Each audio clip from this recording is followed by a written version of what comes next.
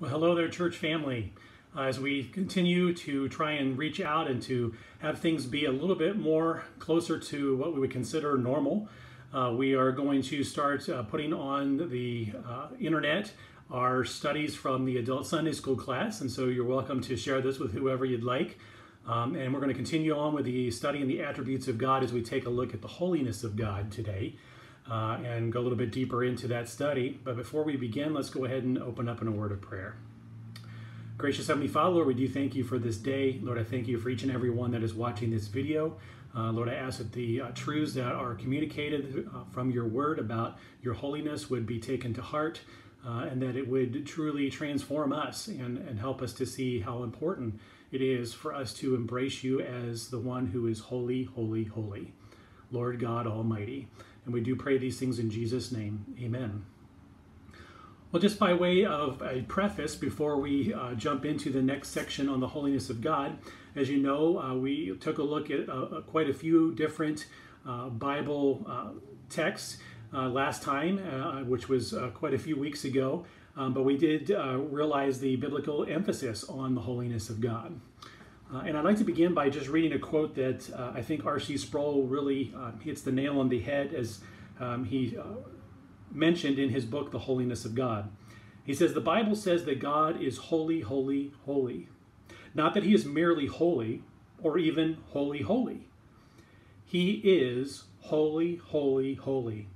The Bible never says that God is love, love, love, or mercy, mercy, mercy, or wrath, wrath, wrath, or justice, justice, justice. It does say that he is holy, holy, holy. The whole earth is full of his glory." And so as we consider the attribute of the holiness of God, we are looking at an attribute that God wants us to understand and to know is very much an important attribute.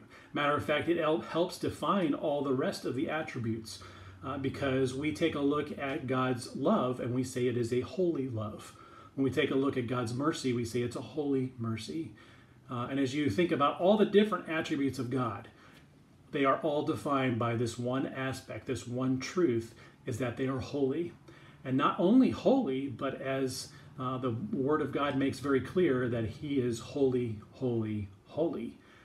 And we took a look last time at Isaiah as he had an encounter with the Holy One, just after the death of King Uzziah, that brought forth a transition where the prophet needed to remind the people, because they were wandering away from him, that he is holy, holy, holy. And Isaiah's assessment after his encounter was, as we read in Isaiah chapter 6, verse 5, that woe is me, for I am lost, for I am a man of unclean lips, and I dwell in the midst of a people of unclean lips. For my eyes have seen the King, the Lord of hosts. And so today I'd like to transition and take a look at one other biblical character that had an encounter with God in his holiness. And that is the character of Moses. As you know, and you read your Old Testament, you know that Moses was the one who God chose to lead the children of Israel out of Egypt and through the wilderness. That Moses was specially picked to receive the law of God. That Moses is one of the ones that is mentioned in the book of Hebrews, chapter 11, in that great faith chapter, as having faith in God. And two, as we take a look at Deuteronomy chapter 34, after Moses actually died, we know that according to chapter 34, verse 5, it says, "So Moses, the servant of the Lord, died there in the land of Moab, according to the word of the Lord. And and this is God buried him in the valley of the land of Moab, opposite Beth Peor, but no one knows the place of his burial to this day." Then it goes on to conclude the book of Deuteronomy with the last three verses, and listen to what it says about Moses. "And there has not arisen a prophet since in Israel like Moses, whom the Lord knew face to face.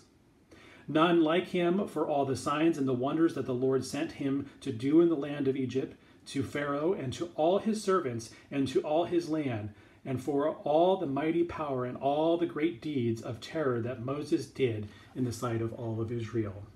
And so you can see that there's a very special relationship here that God had with Moses.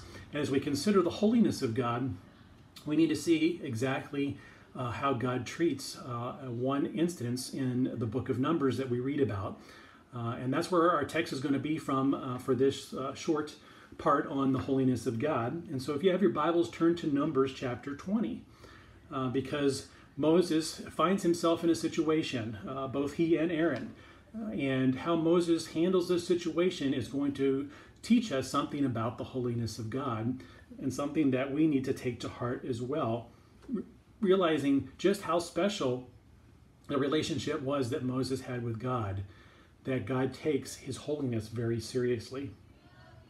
So Numbers chapter 20, starting in verse 2, says, "Now there was no water for the congregation, and they assembled themselves together against Moses and against Aaron. And the people quarreled with Moses and said, would that we perish when our brothers perish before the Lord? Why have you brought the assembly of the Lord into this wilderness, that we should die here, both we and our cattle? And why have you made us come up out of Egypt to bring us to this evil place? It is no place for grains or figs or vines or pomegranates, and there is no water to drink." Verse 6 says, "Then Moses and Aaron went from the presence of the assembly to the entrance of the tent of meeting and fell on their faces, and the glory of the Lord appeared to them. And the Lord spoke to Moses, saying, Take the staff and assemble a congregation, you and Aaron your brother, and tell the rock before their eyes to yield its water. So you shall bring water out of the rock for them and give drink to the congregation and their cattle. And Moses took the staff from before the Lord as he commanded him." So let's stop there for a moment. So a couple things we need to notice is first, in verse 3 there, you'll notice that the people are quarreling. They're grumbling and complaining. They thought that their plight in Egypt was better than where they find themselves now. Not taking into consideration everything that the Lord has done to bless them and where the Lord has promised to take them. Instead, they quarrel with Moses and Aaron and basically are saying, why have you brought us here for the purpose of dying out into this land that has nothing? And so as a result of this, you'll notice that Moses and Aaron fell on their faces before the Lord, because basically they had to regroup themselves. They've been in the midst of a bunch of grumbling and complaining, and to get perspective and to seek God's counsel on what to do next. They come into the tent of meeting and they fell on their faces, and the Lord appeared to them there. And as part of what it says in verse 6 there, that his glory appeared, so that they found themselves in the presence of the Lord. And God gives them the instructions as to what to do in verses 7 and 8, which we read, that he should take and before the congregation to tell the rock before their eyes to yield its water. And so let's go ahead and take a look at the action that Moses takes after this, because we now know what the situation is. Notice in verse 10 of Numbers chapter 20. It says, "Then Moses and Aaron gathered the assembly before the rock, and he said to them, Hear now, you rebels, shall we bring water for you out of this rock? And Moses lifted up his hand, and notice this, struck the rock with his staff twice. And water came out abundantly, and the congregation drank and their livestock. And the Lord said to Moses and Aaron, Because you did not believe in me to uphold me as holy in the eyes of the people of Israel, therefore you shall not bring this assembly into the land that I have given them. These are the waters of Meribah, where the people of Israel quarreled with the Lord, and through them he showed himself holy." So here, as we think and consider the holiness of God, and you look at Moses' situation, Moses had every right to be angry, because these people were quarreling and they were going against what God was doing in showing them something about himself, as he showed them as the Lord who provides, as the Lord who directs and leads them to the place that they should go. And the problem is that Moses' anger took a turn. Instead of it being just a righteous anger against the Lord and still being obedient to him and speaking to the rock, he instead decided to strike the rock twice. And so in striking the rock, that was an act of disobedience on Moses' part, as we read in verse 11. And, as I thought about this and as I took a look in this study, I've always looked at Moses' anger as the actual sin before God. But did you catch, as I read the text, exactly what the real sin was? Because the real sin was an irreverence for the holiness of God. Notice again in verse 12, "And the Lord said to Moses and Aaron, because you did not believe in me," so in other words, because you didn't trust me to do what I said, and you didn't obey me in what I commanded you to do, and before the assembly to uphold me as holy in their eyes before the people of Israel, that the penalty was going to be that they would not be able to go into the very land that God had promised, because they had quarreled with the Lord, and the Lord showed himself as holy, and in order to maintain his holiness, he could not let this infraction go unpunished. And so therefore, as a result of Moses' disobedience in this, he found himself not being able to go into the promised land. Instead, his fear of God should have overcome his anger. And I can understand and relate to this because I have found myself angry many times in my life. And I can honestly say that most of it has not been in any way righteous or for God's cause and his holiness, but instead for my own personal satisfaction.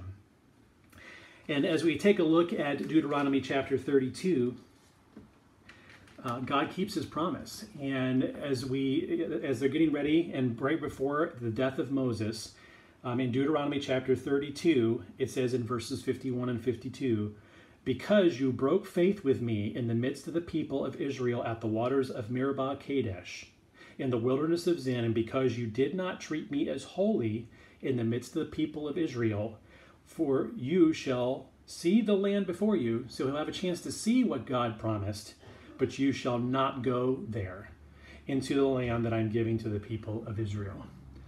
So the lesson from this, and as you take a look at this and you read this and see it from God's perspective as opposed to Moses' perspective and being righteously angry with a bunch of people that are grumbling and complaining, we need to understand that God takes his holiness very seriously, and that there are consequences when we do not portray God as holy, not only in our own lives personally, but even as a body of believers, so that we guard God's holiness, because he is not just holy, he is holy, holy, holy.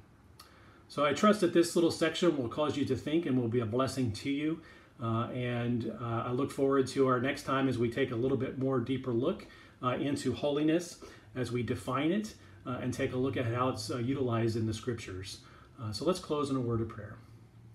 Gracious Heavenly Father, I do thank you for this time. I thank you for each and every one that has listened to this video and this teaching, Lord. May they understand just how important it is for us to embrace the fact that you are holy, holy, holy.